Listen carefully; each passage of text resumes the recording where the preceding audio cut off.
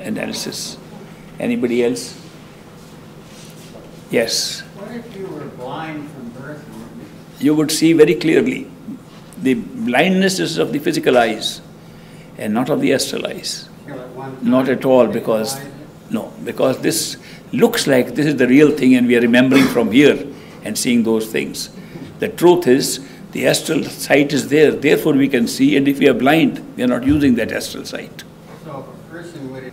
Not only that, blind people have been able to see even when they were blind, after first having seen with the astral eyes. And that's an amazing thing. Of course, we think that blind people, born blind, are totally unable to see because they were born blind. On the other hand, they use the same terminology, I can see. Now, when we hear them say, I can see you, we think they are saying because they can touch your face with their hands, and it's the tactile perception that they are converting into sight. It's not exactly that. They have their own vision, and they see slightly differently than we see with the physical eyes, because the astral eyes see more than the physical eyes can see. And so when blind people see and describe something, they can describe very clearly some of the scenes. I read a very interesting story of two patients, terminally ill patients, who were in a hospital. And one had a bed next to the window, and the other had a bed next to him. There were two beds in that hospital room. And the man, they were both terminally ill, but they talked to each other occasionally.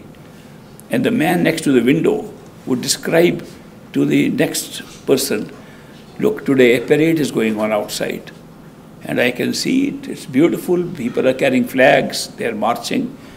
And the man next couldn't see, but he enjoyed the stories which the man next to the window was telling him. Eventually, every day he would entertain him that new scenes are now going on outside the window. He is seeing new parades going on, new people walking there. Very clear descriptions he would give of what is happening outside. Then that person near the window passed away, he died. And this man said, can I shift to the bed on the window so I can see now? And he shifted to the window and he found there was just a wall outside. There was nothing outside. He said, how come that man used to describe everything to me? They said, didn't you know he was totally blind from birth? That's an interesting story which tells us something. He was describing things so clearly, he was blind from birth. And the nurse said, didn't you know that? He was totally blind from birth. So the seeing that we talk about is taking place because these sense perceptions, all of them, are occurring at the level of the astral body. The astral body is responsible for sense perceptions. These different bodies which we say, the physical body, the astral body, the causal body, they are all performing certain functions. The physical body performs the important function of creating material physical reality for us and making that as the only reality. It's a great function that this body can do. The astral body provides all the sense perceptions and embeds them into the physical body so that we think, because we have eyes we can see, and that if we see through imagination, it's only what we have seen before. But as you will hear from all the people who had experiences, these were just examples. They have seen things which they never seen before. They have seen the colors of flowers change. They never seen in physical life.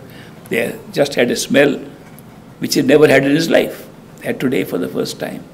So the power of perception through senses of the astral body far exceeds that which is permitted by the embedding of those very sense perceptions in the physical body. It's an experiment worth doing, that when you really vacate your body, physical body, of its attention and move into the astral body, you'll find your sense perceptions much stronger than you ever had before. You look at the sky, you look at the very things around you here in the physical world, and the sky is more blue and beautiful than you've ever seen before. That everything is shining with a radiance you've never seen in the physical world. And you can see the same physical things in a different way. You can also have a deeper vision. You can see through the walls. You can see through people. You can see transparent people. And they become transparent as you look at them. They become solid as you think of them. You look beyond them, they become transparent. You look at them, they become solid. This is only possible with the astral eyes. This is not possible with physical eyes. There are so many experiences like that which you will encounter yourself. Meditation is a great adventure in order to know who we really are, what faculties we have, which are hidden inside us.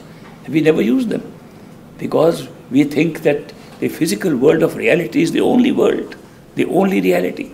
And we are trapped into this reality and unable to have the experiences that are available right inside our own body, right inside our own head, right inside our own consciousness.